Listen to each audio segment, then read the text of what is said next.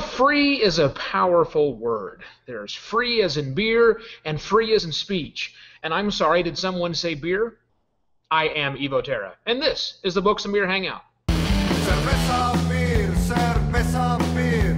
Aquí está. Welcome everyone to another episode of Books and Beer, your intermittent parade through the festival grounds of indie publishing.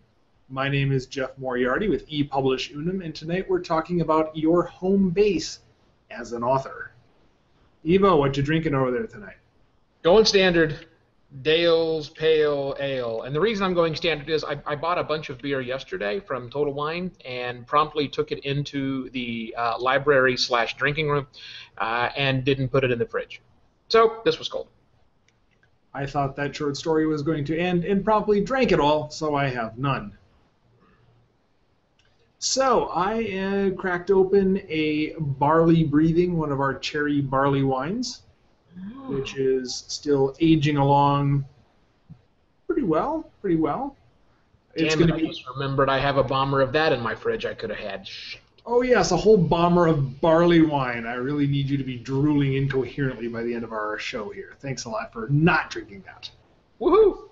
All right, so where do we want to start? Home base for authors. Yeah, that's a good place to start for that. This is actually part one of a three-part series, I believe we are doing, covering the home base or the base of operations or the things an author needs to do on the web.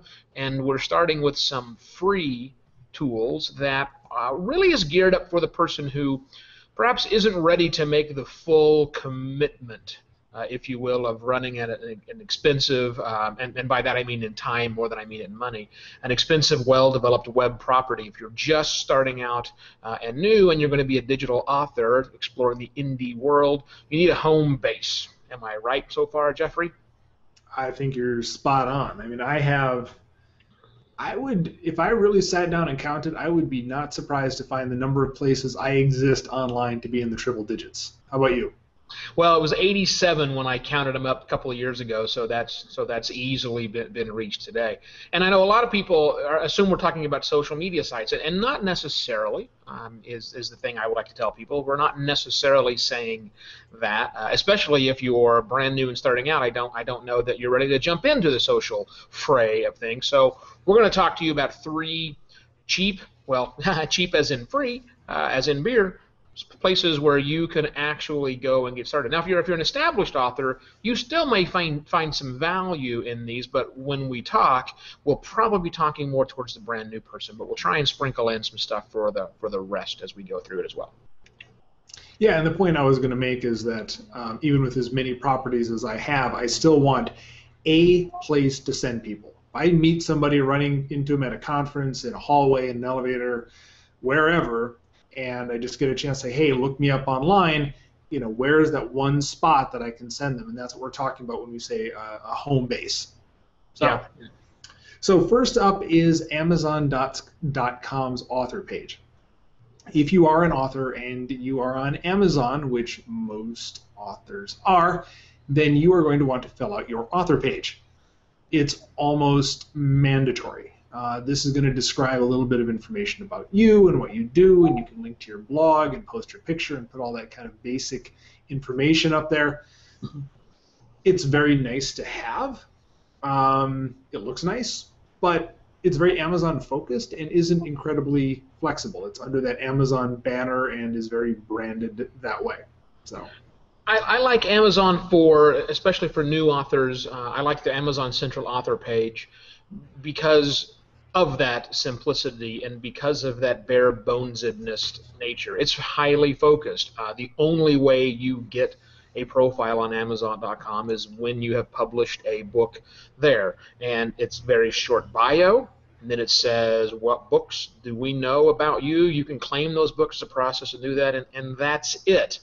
It's not a place for you to be gigantically active, and in fact, Amazon hasn't really made it terribly active over there, but they might.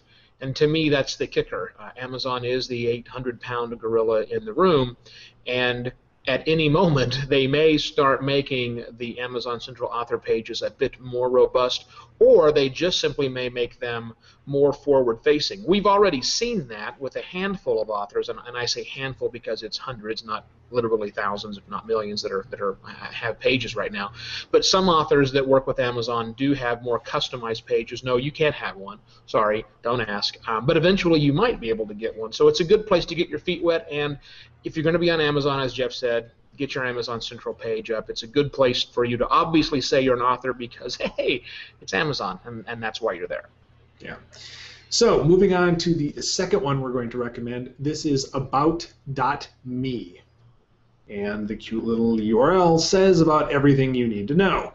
This is a site to really set up as a home base. That's its entire purpose. You make a profile, and you can pick. One of the advantages here is a targeted name. So you can look at about.me/Jeff Moriarty or Evo Terra or whatever your particular name is or how you want to be known. And you can put that on your business card or give that out very readily. On about.me, you can put your profile picture, you can put your bio, you can customize it, you can put background pictures, you can link to any other social properties you have, you can put a ridiculous amount of information up there and really use that as your springboard to everything that you have online, from your published work to other blogs that perhaps you write or your Twitter account or anything else. Yeah, about.me is what we call a nameplate. It's one thing larger than a business card. You know, a business card, you got a little square like that size, and you can have your name, you can have your phone number, you can have your email address, that's about it. Well, a nameplate site is very much like that, except it's the size of a website. And your bio is there and a bunch of links to other things. So it's like, an 8.5 by 11 business card where you get to change the background. There's not a bunch of pages. It's not like you're managing a website where you've got, an about section and you've got a contact section, all that. No, none of that is there. These are just links that go off to other things and a quick little bio. If you go check out mine is very straightforward. It's the same 3 paragraphs I almost always use. I need to update those probably. And then it's a link off to my Google Plus page. For other people, it's a link to their LinkedIn site. It's a link to their Twitter account. It's a link to all the books they publish and all those various things. They're using it for very different reasons. And as an author, I would do that. I would put your profile up there and put links to all of the books that you have on wherever you happen to have them. On Amazon is a perfect place to do that one. But it's a way to give you more flair with yourself, where Amazon doesn't give you any design at all. About.me, you can put a gigantic background of you in a funny hat with smoking a cigar, drinking a beer, which is exactly what's on my about.me page. Well, it's because you've got style and taste. Two out of the wazoo. Yes, mostly out your wazoo. The 2 drawbacks, if I can think of them, for about.me is, one, not a lot of people know about it, so they'll see this about.me/whatever, and it's not a .com, not a .net, not a name they recognize. Some people may not know it. It's small, but it happens. And it's also possible to get completely out of control because it's very free-form. And we'll talk about this in a second, but don't put your entire life's history up there and, I was born in a cornfield. Don't do that. Actually, a third point that I'll make, I'm, again, really glad you didn't bust open that bomber of barley wine, because I'm sipping this thing here, and it is getting hot up in here. Wow, okay. Nice. Barley wine. All right, I'll let you kick off this third one, because I know that you're going to have to fan yourself just at the very mention of the name. Right. Well, so the third one is obviously very near and dear to my heart, and that is Google+. It's by no means a nameplate site. There is lots you can do with Google+, but it is free. It is a great place to send people to give them a flavor of who you are. And it's relatively simple and straightforward to maintain, especially if you go buy this book that I hear is really good. It's called what's it called again? Making Killer Google+ Profiles, a Modern Indie Author's Guide. This was a subtle plug. That was me being coy. Yeah, another plug in your wazoo. Okay. Catch the coyness on that one. But I like Google+. You can do a lot with it. You can do a little bit with it. I obviously do a lot with mine, but you certainly don't have to be quite as crazy as I am on there. The nice thing about it is you do get a much larger space to do your about yourself section, and it's actually broken up, so you can put a little bit of history, you can put a bit of your work experience, you can put a little bit of a bio in there, but it's more structured. There's more fields for you to do things. Lots of great photography you can place on this one there. Google obviously loves Google Plus, so if you have done nothing and you start on Google Plus, if you do a good job of branding yourself, there's a very good chance that your Google Plus page might come up in search results when someone is actually looking for you. And of course, I'm a big fan of it because if you are in the mood for posting content, longer form content, sharing photos, videos, it has all of that stuff built right into it. I'm obviously a fan. Hey, Evo. Hey, Jeff. What is your Google Plus URL? Could you give that to me so I could look it up? No. That's the major drawback of Google Plus is there are no vanity URLs. My Google Plus profile ends with an entire big jumble of letters and numbers, so you can't get to it. However, there are some services that you can use. I use one called G+2, and that's gplus.to. And then you can tell it what your Google Plus profile really is, that really long string of numbers, and then it will give you a vanity URL for free. So if you go to G+2/Evoterra, you can find me. But therein lies the problem. People don't know how to do About Me. How do you spell G+2? Is that the letter G and the number sign plus and then a TO and then put a .com behind it? See, that's the problem. It's not a perfect system. All right, let's cover some of our tips real quick, and then I'll come back with our bonus weird site if we got a minute or two at the end. Okay. So, whichever site you pick, wherever you're going to have your home base, wherever you send people, you want a good, solid, clean, crisp, succinct bio. Tell them about yourself without telling them your whole bleeping life story. Yeah, this is not your CV. This is your bio. And it's your bio as an author. Not necessarily because you're a file clerk at the local bank. That may be an interesting part of your life, but if it's not interesting, leave it out. Short, sweet bio, 2-3 paragraphs max. Hey, Evo, what do you think is the maximum number of cats, children, or pictures of boating events that should be going on in your author picture? A number approaching 0, unless, of course, those are the things that you are writing about.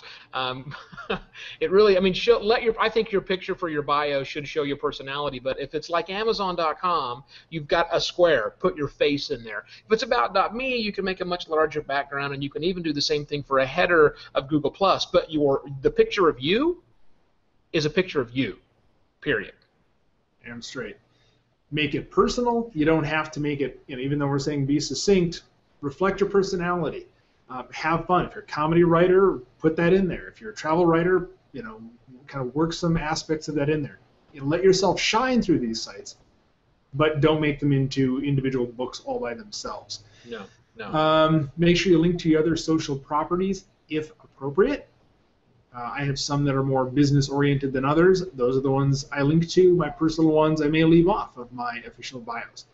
Use that judiciously. And keep it updated. Don't do it once and forget about it for 2 years and have somebody think, it looks like this guy is doing nothing. Visit it, update it with whatever work you have going on, links to new books you published or versions that have come out, and keep it fresh. Once a year, put it in your calendar, automatically refresh, send you an email, whatever you need to do, update that and keep it updated. Got time for your bonus site, Jeff? Yeah, let's squeak it in under the wire. So this one is Vizify, VIZIFY.com. What it does, a little bit different than the other sites, is it will go out and pull your Instagram pictures, your tweets, your Foursquare check-ins, your Flickr pictures, any existing sites that you have, and it builds a very visual, graphical profile of you online, which you can then go in, you can connect to LinkedIn, so it'll pull in your educational history and everything else. You can then go in and tweak it, so you can highlight the things that are more important to you, or if you're not really, that don't brag that much about your job as a bouncer in a strip club, you can leave that off, do all that kind of stuff to it. It's a little bit more fun, but you really have to have some good material online already to build a Vizify portfolio.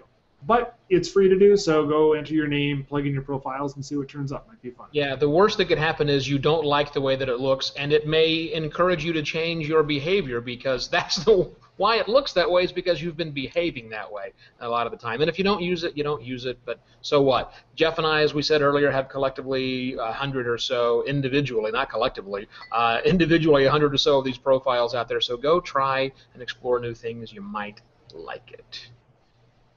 Yes? Yes, I'm done. Take us All on. right. Well, that will do it again. This is part 1 of a 3-part show, so be sure and follow up with the latest or the newest versions coming up. Funny, we're about to take a 2-week hiatus, but that's okay. We will come back and talk about more things as setting up your home base as an author with some additional tools coming up on the next programs. If you're new and watching us, why, you can find out information that we talked about here. In fact, I will do you a solid. I will link to all of the things we talked about, including how stupid this guy and I look on those properties. You can find all of that at booksandbeer.com. The Books and Beer Hangout is a production of ePublish Unum. We create workshops, guidebooks, and roadmaps to help indie authors navigate this crazy world of indie publishing. Sound fun? More information at epublishunum.com. For Jeff Moriarty, I am Evo Terra. Thanks for watching the show.